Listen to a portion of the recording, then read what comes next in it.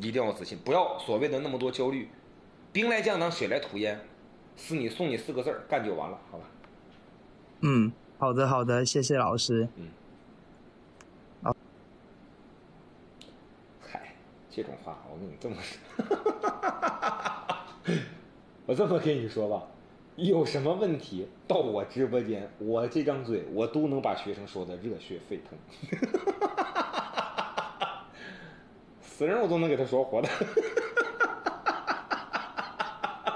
就是这孩子他明显是觉得没什么自信，他明显就是觉得说啊，我觉得深大好像这个学校好像一般般，精灵人那么多，我该怎么办？那你要做的是什么？作为所谓的这样的像我这样的老师，那我要做的就是让孩子坚定信心，鼓足勇气，迎接他未来会遇到的挑战。其实哪一个孩子都是这样，对吧？到我直播间来问我得去让他坚定信心，鼓足勇气，面对他未来的挑战。但是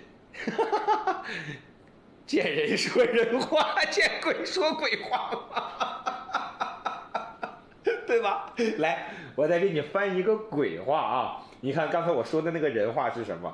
刚才我说的那个人话是，我说你看同学，如果你学的理工科专业，有那帮比你数学和物理分高的人，对吧？那你面对他们竞争，好，对吧？那么激烈，你一定竞争激烈过他们吗？什么专业人不多，对吧？这是人话。来，我再给你说一个鬼话啊。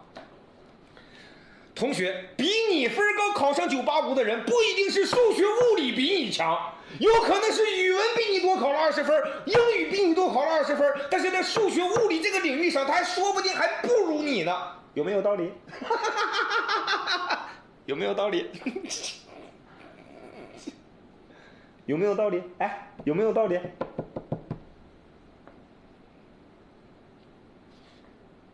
哎，对吗？你这个你，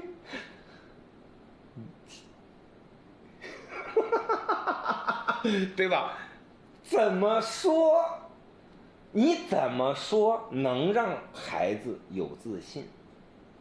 怎么说能让孩子满怀信心、满怀期待面对他未来的竞争？你就怎么说。你看人话有道理，鬼话也有道理，对吗？但是你得对症下药，你得知道这个孩子他的问题点在哪里，然后针对他的问题点去下药。没有什么所谓的道理是一直亘古不变对的或者是错的。对这个孩子说这样的话，对另外的孩子说别样的话，总之一点，让孩子充满自信，面对未来的挑战。这就是我们干这个行当的意义。但是就是刚毕业1年，然后我是在一个山东省的一个省属国企里面工作，然后我本科呢是商务英语专业的，但是现在是在这个国企里面是干党建部门的，就是干党建这一块儿。我是想的是，就是有没有就是考一个在职研究生，就是可以推荐一下在职研究生，就是我想转一个岗位，就是不想搞党建了，因为我感觉党建这块儿人人都可以代替。我也比较想转一个市场或者企管，因为我们公司的话，它也是在国企里面是偏一个境外类型的一个企业。对，我想就是把我的这个英语也给用上，然后最好是干一个市场或者是会计或者企管这方面的。但实话实说啊，你转岗的必要条件是研究生学历吗？不是。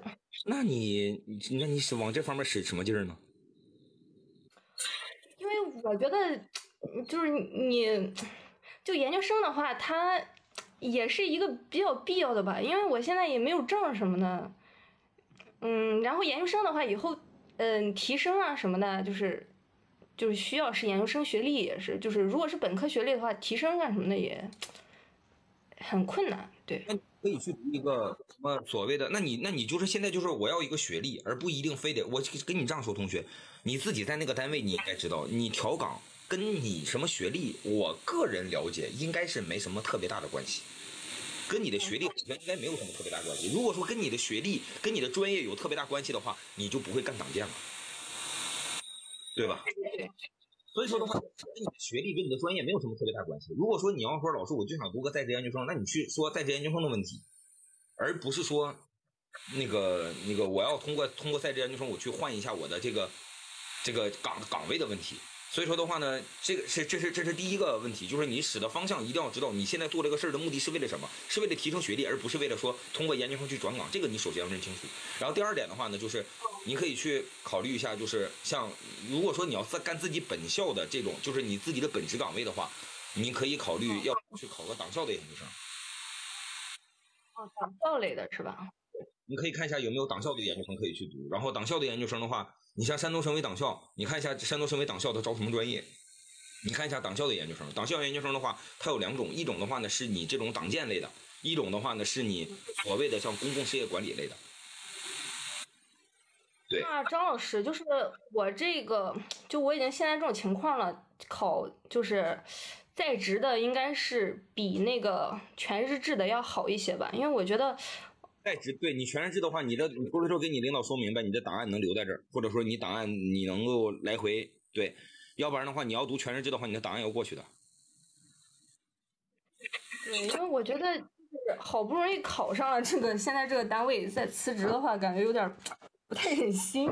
是的，千万别辞，好吧，千万不要辞，这已经算是。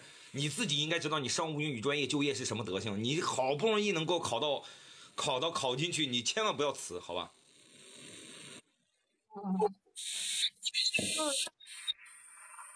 就是现在就是在那个一个是在职研究生，再就是我想就是因为现在是党建，现在跟我英语专业是挂不上边的，然后我也想，你的目的是为了所谓的工作，你干嘛非得谁说工作就一定要跟专业挂边的？我个人也比较喜欢英语，我是想啊，就是工作能跟英语也挂个边儿，就是。那这事你去找领导，你跟你的学历没什么关系，知道吗？那个是领导，那事跟你的学历没什么关系，你自己单位调岗怎么调，你应该比我更清楚啊。它不是学历和院校能给你解决的呀。对吧？所以说我要是你的话，我看一下山东省委党校它有没有公共事业管理或者是马克思主义理论、中共党史这种专业的在职研究生。如果有这种专业的在职研究生的话，那我去考；如果没有这种专业的在职研究生的话，那就可能换一个别的学校去考。就是大多数院校的话，因为首先你这种专业的在职研究生，它有的学校招，有的学校不一定招。这是第一点。然后的话，你也要关键看一点什么呢？就是你一定要知道公共事业管理，这是一个大家都知道的，而且是毕业一定是双证的。但是有的可以招研究生的，像党校这种的话，它很有可能是它有一种所谓的培训班，这种培训班是只有给你学位，它没有给你学历。它如果没有给你学历的话，你的学历还是本科。就是你知道毕业的时候发两个证，一个证叫做毕业证，一个证叫做学位证。如果说你上这个所谓的在职研究生，它只有学位证没有毕业证的话，你的学历还是本科，知道吧？所以说一定要读在职研究生，一定要读双证的，不要去读那种单证的，单证的一点用没有，你的学历没有往上升，知道吧？所以说你就看山东党校这种学校，它的这个马克思主义理论、中共党史这种专业和公共事业管理，公共事业管理肯定是有双证的。如果说是那种其他专业、党建类的专业，它没有双证的在职研究生的话，你就不要考那种双证的，知道吧？懂了。行，那我就差不多明白，就是一定要双证的是吧，张老师？一定要双证的，因为你的学历证是你的毕业证，而不是你的学位证，知道吧？这样子。对。那我懂了。好，行，那谢谢张老师。张老师再见。如果说你现在是所谓的有编了，不要乱动，不要乱动，真的，你现在如果是有编了，你不要乱动。你说老师，我从国企，然后的话我考到所谓的那个我通过研究生，然后的话，如果说你从国企你直接去考国家公务员和省公务员，那是另外一回事，知道吧？就是我认识的朋友当中有这样的，就是他先是从国企，他先考的国企。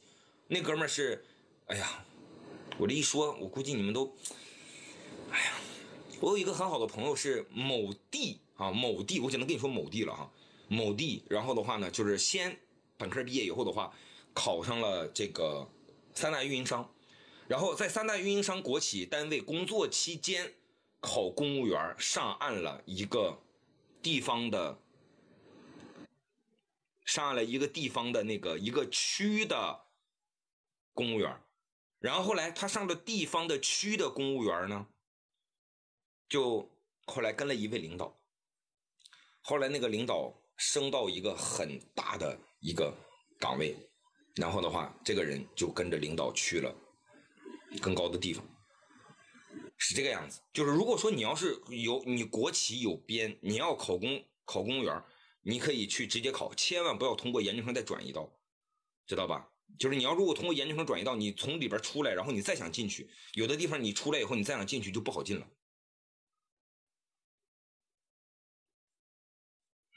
知道吧？所以说的话，这个东西别乱跳啊！当你有编的时候的话，不要乱跳。当你没有编的时候，你说啊，老师我折腾折腾，对吧？你有编的话，你就不要乱折腾了啊，你就不要瞎折腾了。除非说这个跟你的理想不一样。比如说，我给你举个简单例子，我们公司有个同事，我不知道大家记不记得，就是我们公司有一个老师是原来有编的，就我们公司好几个原来在公务员，就是说，比如说各种各样的公务员单位，然后的话，公务员单位的话，因为他嫌挣的少，然后再加上他在那个单位待了一段时间以后，发现自己前路茫茫，然后的话发现可能我自己如果要在这个单位待着的话，我也就那个样子了，然后的话也就那个。